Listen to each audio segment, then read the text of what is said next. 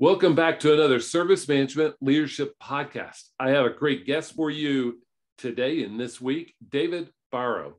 David, how are you today? I am really good, Jeffrey. How are you doing? I am well. I am happy to have this conversation. Your book's coming out. I'm pretty excited, and we'll get into that in just a moment. I start every podcast, not every, but most of the ones that we have first-time guests with, the same question. How'd you get started in the service management world? It's not something you go to school for. Nobody wakes up one day when they're 13 and they say, I really want to go into service management. So what brought you down this path?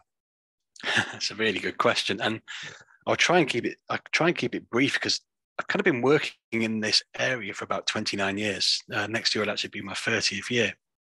But I left school at an early age, kind of with little in the way of qualifications, and service management really wasn't on my radar as a career. I grew up actually around the UK's Royal Air Force. My dad made his career working around the world for Her Majesty's government on aircraft and helicopters. And so the only thing I ever wanted to be was a fighter pilot, pure and simple. That's all I wanted to do. But really, I neither studied hard enough or put enough concentration in to become that. But one of the things I think really helped me become what I am today, but maybe not in terms of understanding what the career trajectory was, is our life in the Air Force prepared me for this life as a service manager. See, we moved around an awful lot. I'd go to lots of schools. And what that did is it gave me some life skills. One of those was about being or feeling comfortable in uncomfortable surroundings. A lot of my effort went into making friends quickly, to influencing people quickly. And I think they've really helped with the service management piece of my life. In terms of the career, so to speak, as I said, I left school early at the age of 16, and I grew up in a small town in the north of England where opportunity would normally be in more manual pieces of work. I guess you would call, sort of blue collar. And I was actually part of a job scheme to get those of us that hadn't done so well at school into jobs. And I was sent off for interview practice. And as part of that interview practice, it went so well that I got the job. And the reason I got the job is because I was asked if I could put together a PC. And it was one of the few life skills I had at that time. What I didn't have, though, was a good listening skill. So I actually ended up putting together all of the PCs that they'd set aside for all of the candidates for their practice. And so I didn't really give anyone else the opportunity to get the job. I did it all there and then, but it was more due to my lack of listening skills than it was my talent. But ultimately, that then led me on this path. So as a 16 to 19-year-old, I did a little bit of coding. I installed networks. I was actually a Microsoft trainer at one point. Wow. But then my education came when I joined IBM Global Services. I went to work for IBM on their help desks, and I absolutely loved it. It gave me an opportunity to speak to people, which I really enjoy. And that work enabled me to start working on what were at that time enterprise-focused service management processes. But the only enterprise I really knew anything about was the Starship Enterprise. I had no idea what an enterprise was. But that education led to me taking ITIL V2 Foundation. And the thing that really kicked off my service management career is I did ITIL V2 in service level management. And that opened up to me a world of possibilities. And it really inspired me and set me on the path that I'm still on today. It's a great story. So that's why I enjoy this, because none of us have a direct route. It's always a very indirect route. But I thank you for sharing with us. So you recently wrote a book called Co-Creating Value in Organizations, a guide for consultants, executives, and managers. As we start thinking about and talking about this book, what led you to write it? Well, I was asked if I'd be interested in writing something.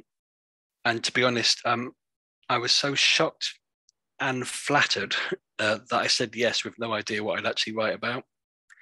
I didn't even have really any idea of the work involved in writing a book.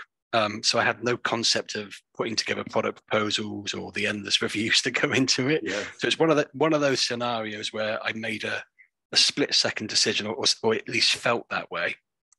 But I felt like it was the right thing to do.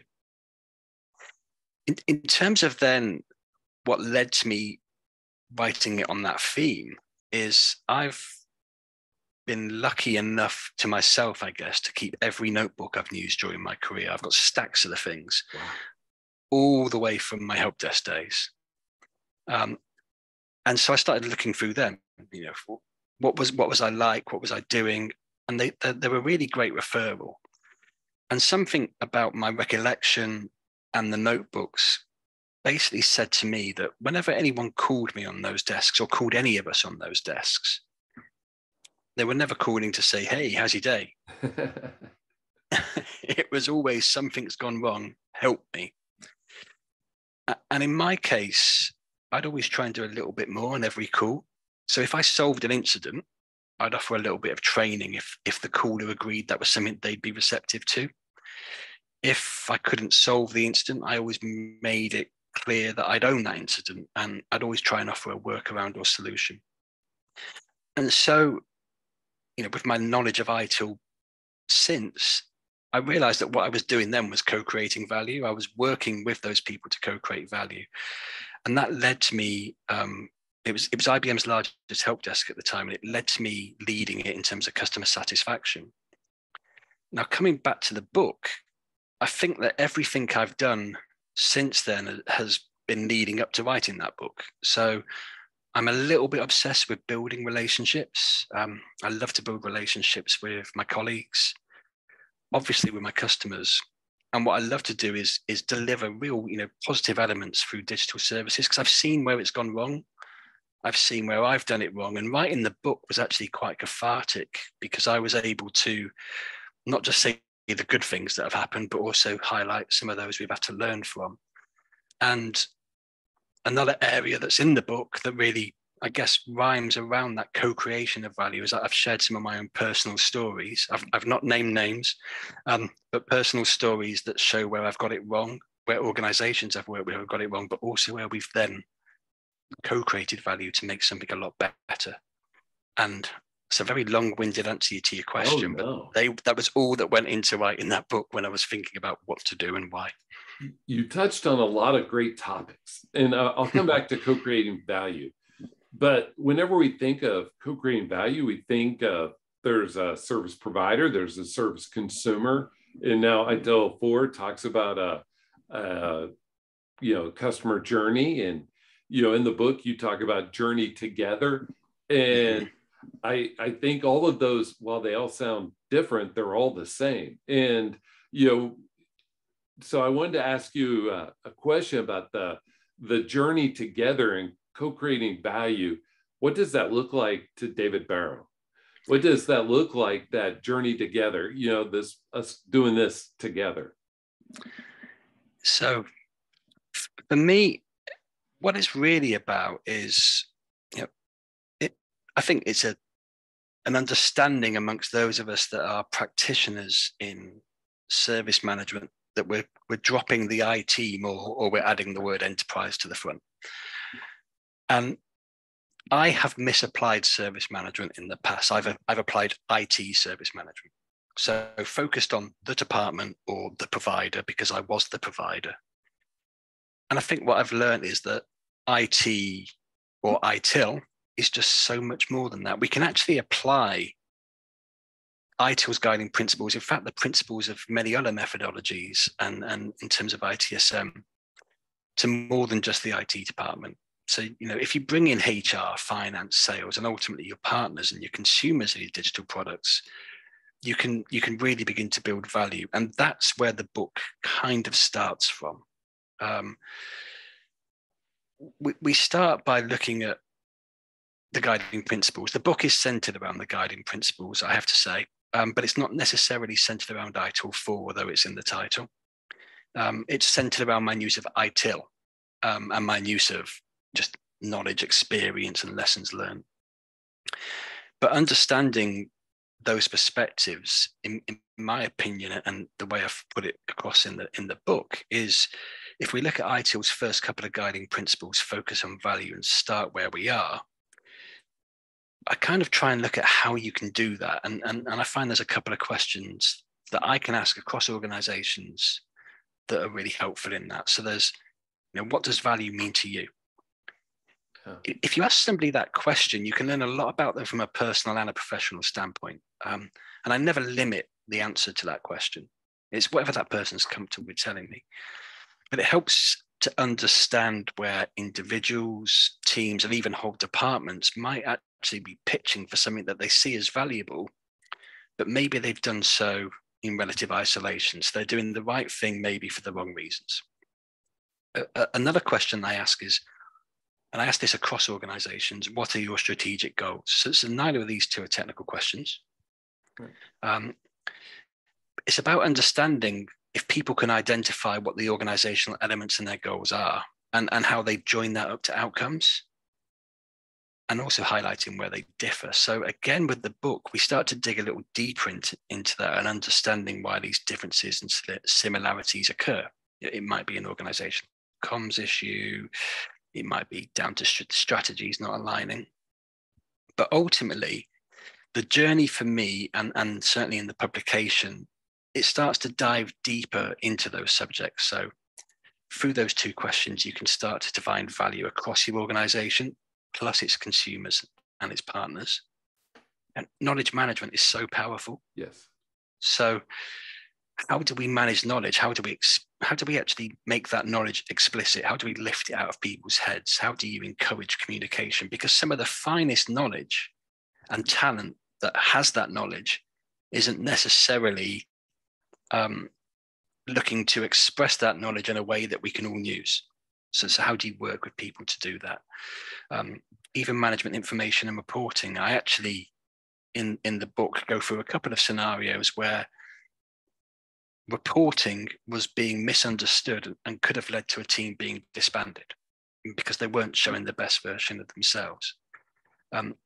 And the other area that I think really solidifies that journey, both within the publication and in my experience, is how you bring all of that together. And that's around building, in my case, communities or communities of practice, which are actually focused on value. So what I really liked, I liked a lot of that. So you can see me getting excited about this. I enjoyed the focus on value because it makes it personal for me. You know what I mean? Like if you ask me, what's valuable to you? I can say it pretty quickly. I may have to be thoughtful, but it comes pretty quickly, but it's unique to me. And so understanding that as a provider, but even if you're a provider, understanding that for a consumer is good. If you're a consumer, understanding that from a provider point of view is good as well. In that alignment or those shared, I won't say goals, but that shared vision, that shared path that we walk together is one that is rarely undertaken in today's world. At least that's my view of it. I don't know if it is yours, but we rarely walk that path with someone. Everything's become more and more transactional in our world. And we crave these good relationships in our business life, and we are left unfulfilled. Is that your experience as well? Absolutely. And I think often those elements are well-intentioned. Yes. But they're just not joined up. And I still remember an era where we delivered something other than digital services, just more generically. So, products, real tangible products that you could hold on to. And that still obviously happens today. But I think once you move out of that and you're not all aiming for that product that adds value, whether that's a telephone, a computer, a truck, whatever it may be, you start to look at how you can add what you see as value to the things that are immediately in front of you. And what that tends to lead to is optimizing single departments or functions, but that optimization doesn't necessarily optimize for other areas of the organization or indeed its consumers. So these things are always, in my mind, well-intentioned, but they don't always necessarily hang together. And that's the benefit of building the communities across organizations, because you can start to find out about these things, but you're doing so outside of the fires that rage that you get thrown into to try and put out, which is where it's very hard to make good decisions in those scenarios. Whereas as part of a community with conversation, discussion, and focus, you can actually come up with things that you didn't know yourself you could come up with. Oh, yes. And so I'm going to put you on the spot here. What is the best story or best response you've received from that? What is valuable to you? Best. Or it could be any of them. I wouldn't know if it's the best or not. So, you know, just any of those. What's a really one that sticks to you? One that sticks to me for all the wrong reasons was somebody in a senior position saying, what value is to me would be understanding what this organization does. Yes. And we had to really drill into that. So this was a person in a senior position managing lots of people. But what we ended up coming up with is there was no real organizational strategy. It was an organization that reacted to events rather than tried to get ahead of events. So they spent their life leading teams, reacting. And there's not necessarily anything wrong with that if you're a fire service, if you're a police department. But even in those scenarios, they have knowledge and they have well-rehearsed practices or processes that mean that they can attend on time and or stop something from happening in the future, especially around the fire service. I always use an analogy, which I don't know whether it will work globally.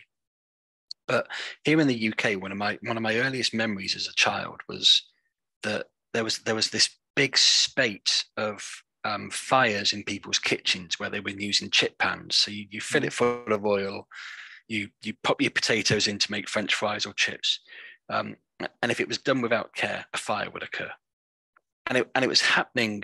It's incredibly common.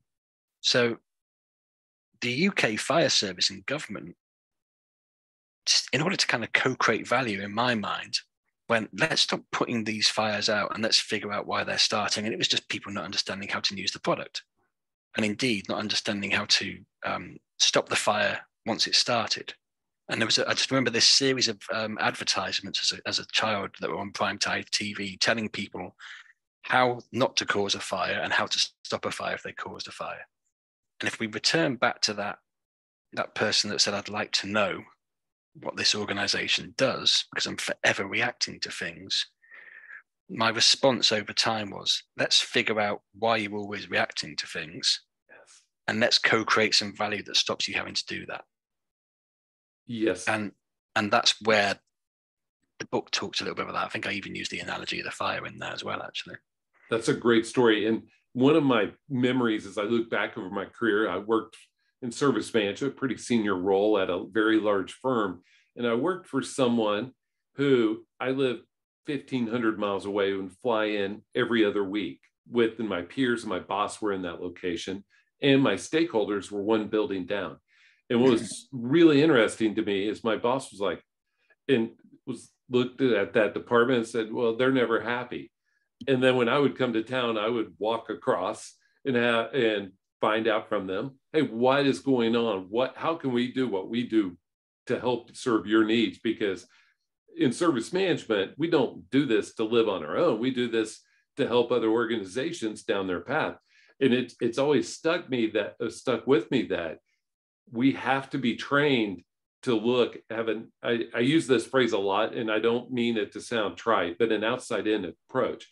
What we do in service management has to be done with the thought of our stakeholders, because we have finite resources. We can't do it all. So our resources have to be aligned with those we are co-creating value with. Absolutely. And I think coming back to your scenario about that challenge that you faced, I faced similar challenges, and one of the things that we try and do when we build these communities, and again I talk about it in the publication, is identifying the potential for real sustainable improvement that you can deliver quickly. So within the publication, they're called proof of concept. Mm-hmm. So you look at an area you can improve, you figure out what's the cost of improvement versus the benefit of improvement, and you decide as a community whether you want to go and tackle it. And you make sure that you don't tackle too much, you don't bite off more than you can chew, so to speak.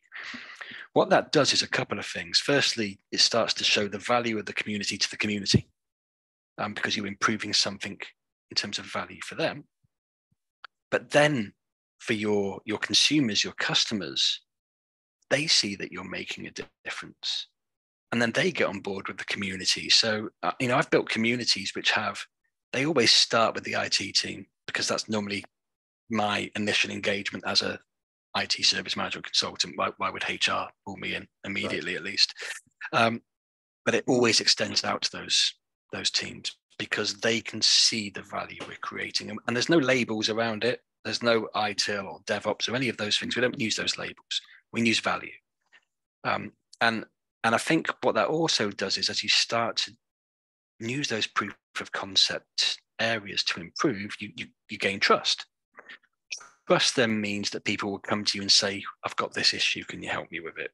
And sometimes it's trying to help people help themselves by telling you there's something they need help with. I've just used help too many times. Right. But ultimately, opening the communication channels is so important, and it works across organizations. And then another area that I always think is a great thing to explore is to look at the crown jewel services within an organization, those that are seemingly, the best in class, or the areas that everyone's really proud of. And just have a little look under the cover. See what's going on in that service. See how its service levels hang together. Look how maybe the skills that are needed to support it are evolving or indeed retiring. And identify that service as something that's fragile. So it's not broken today, but if we don't handle it with care, it could break very easily. And if it breaks, it might be hard to come back from. And again, that's another concept that I talk about in the publication. And it's a concept that isn't my idea. It's a concept that's come out of the communities that I've worked with, and has worked really well. There's something that you touched on kind of indirectly, and we talk about journey together, but that's that relationship aspect, that trust aspect, because if there's a service consumer and a service provider, there has to be trust that it's a safe space, trust that my needs are going to be met, trust that we can solve this together. As we begin to close and wrap up, what's one way that organizations or service providers, service consumers can help build that trust as they try to journey together? So I think we go back to the beginning, and as I mentioned, this is written around the guiding principles, and there has to be a very honest conversation when it comes to the start where you are piece. If everybody does not agree we are where we are, you're already starting from different elements of the track or the playing field. If you can agree that your start point is X and your value that you want to achieve is Y, that's your journey that you need to undertake together. And then to come back to something you said earlier, if there's a consumer at the end of that journey, so to speak, how does it look from the outside in perspective? Let's not mark our own homework and say, how does it look from the inside out? Let's be honest about how it looks to them. What's the experience that we're delivering to the consumer? And does that really meet the value that we want to create? And if it doesn't, how do we achieve that? And that's how the journey needs to start. And once you've agreed that, you then, in the case that I've put together, you build a charter that keeps you honest about how you're performing against that journey. And if we go back to the guiding principles, that's progressing iteratively with feedback, it's collaborating and promoting holistically. And one of the areas that I cover in each chapter of that journey in the publication is where a guiding principle could apply and how it applied. And based on my experience, so it's not de rigueur, it's not going to get you through an ITIL exam, but it's my experience. And one thing that I've learned as I've aged, there's a lot of things in this world that we have to know because there is a right answer. But that's the minority. Most of what I do on a daily basis and you do on a daily basis isn't finding the right answer. It's finding the right answer for that situation at that time, which is totally different than trying to find the right answer. So true. And sometimes you need to, if you're looking into what the answer may be, You need to constructively challenge the perception of what the right answer is. Sometimes, perfection may be the ideal, but it may not be the resolution for that moment. But understanding that the journey you can go on can lead to perfection, and everybody having that understanding is the ideal way to sort of tackle that compromise. And again, the relationships that I try and build, no bones about it. I'm a contractor. I'm in and out of organizations, but I'm still in touch on a very regular basis with all the organizations that I work with, because I try and build a sustainable relationship that means I can help them out when another scenario occurs, and also help them change the journey if they feel like it's the right thing to do to change track, because they've understood the value of doing so.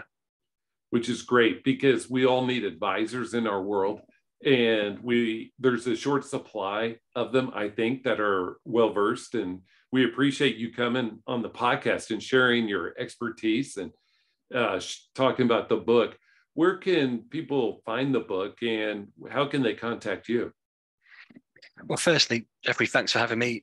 It's been a pleasure. It's a bit of a pinch myself moment. I am a regular listener, so I gain so much from listening to these podcasts. So thank you, and thank you to your guests, one of whom, David Cannon, has been really helpful in helping me build this publication and did a forward for me.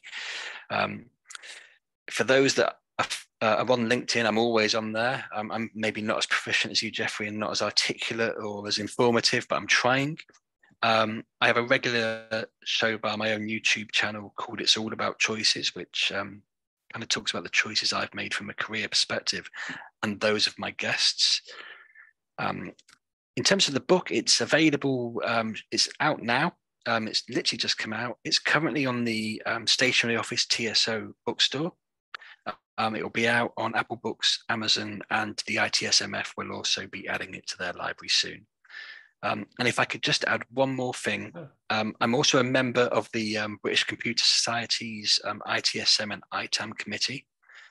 And they wouldn't forgive me if I didn't mention to those in the UK that our conference titled The Games We Play is on October the 13th, and it's open for registration right now. So I had to get that one in. That's awesome. David is somebody I consider a friend. I don't know if it's mutual, but I very much enjoy David Cannon.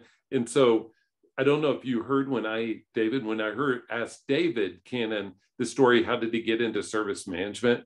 He started his career as a minister and then fell into service management. And I love the stories just because it makes us all human, right? It makes us all human, and we bring that experience with us along the way. And so I really do appreciate you sharing more about the book and your expertise. And so we'll have you on again. And thank you for joining us. Thank you so much. Really appreciate it. Have a great, great day. Bye. You too.